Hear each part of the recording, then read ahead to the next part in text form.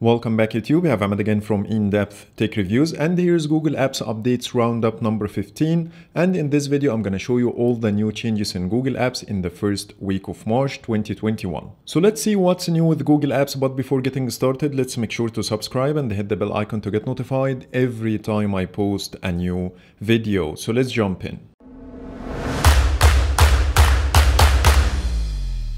First, Nearby Share.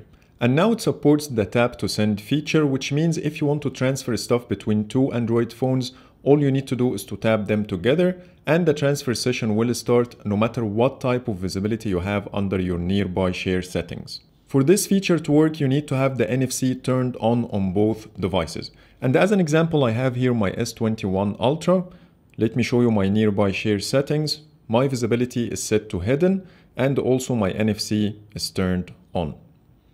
Now I'm going to try to send a photo from my Pixel 5 to the S21 Ultra.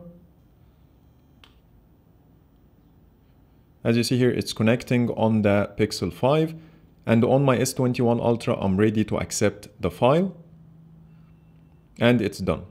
But keep in mind the tap to send feature won't work if you have your Nearby Share turned off. So here's the same example I showed you earlier, and when I tap my Pixel 5, nothing happens on any of the phones. Next, Google Photos.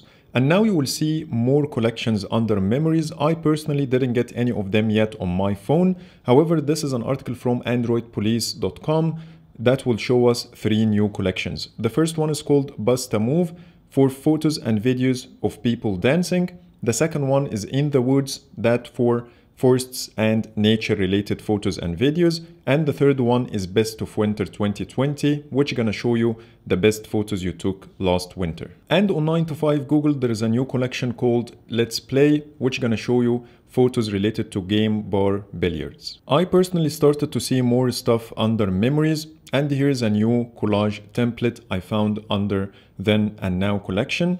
Plus, this is my first doodles collage under memories. I know this one was announced a long time ago, but this is my first time to get it on my phone. Next, Google's AR now supports dual camera. So when you go to the What's New section on the Play Store, you will see here dual camera stereo depth on supported devices. This update was pushed on the 9th of Feb, but I think I missed it. Anyways, this new update will give you better experience when you use things like view animals in 3D from Google Search or use Google's own Mandalorian app. So anything related to augmented reality should be better if you have dual camera on your device. Before jumping to the next category, let's give a quick shout out to today's sponsor, cdkoffers.com. From CDK Offers, you can purchase original Windows 10 and Office keys in a very discounted price, and it's even better in March 2021. There's a big sale campaign till the end of the month, so let's take Windows 10 Pro OEM key as an example. The price after discount is $20.22, but this is not everything. You can get extra 25% discount through the whole month using my special promo code ID20. As you see, you can get an original Windows 10 OEM key for $15.16, which is insanely cheap. All the links for March 2021 sale campaign are in the description below, so let's get back to the review. Next, Nest Hub and the Hub Max got 3 new clock faces. I don't have a Nest Smart Display to show you how they look. However, this is an article from 9 to 5 Google showing the 3 new clock faces. The first 2 are the same, but this is the light version and this is the dark version. The third one is for weather. It will show you a background representing the current weather. To see the new clock faces, you need to be on Cast firmware version 1.52, and also the steps are mentioned here in case if you want to set any of them. I'm gonna leave a link in the description below to check the article yourself. And if you are on the same Cast firmware version I showed you earlier, you will be able to swipe down on your screen to get access to your home controls. This new swipe works while you are on the clock or photo frame or in other screens like weather and music control. Next, the desktop version of Google Chrome.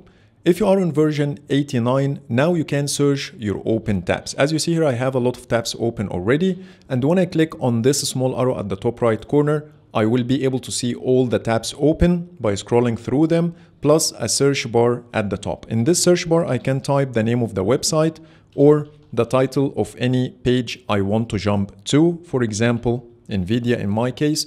And when I click on any of the search results, it will take me straight away to the tab I want. Plus, you can click on the X next to any one of them to quickly close it from here. Other features you might see in Chrome 89 that I don't have yet on my computer is the new redesigned profile picker page.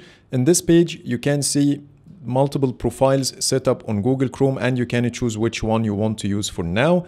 You will also get a redesigned page for setting up the profile picture and background color. The second feature is the addition of the reading list. In reading list, you can save articles for later use, and you can mark them as read or unread using this small tick over here. And the last one is the new install button for progressive web apps. Next, YouTube Studio on the web. If you are a content creator now, when you go to analytics and then jump to the audience tab, you will see a new metric called returning viewers. This metric will allow you to know how many views you got from the returning viewers versus new viewers in a specific period of time that you can change from the top right corner. So that's pretty much it for today. Those are all the new changes in Google Apps that took place on the first week of March. So I hope you liked my video, and if you do, please hit the thumbs up and subscribe for more videos. Thank you for watching.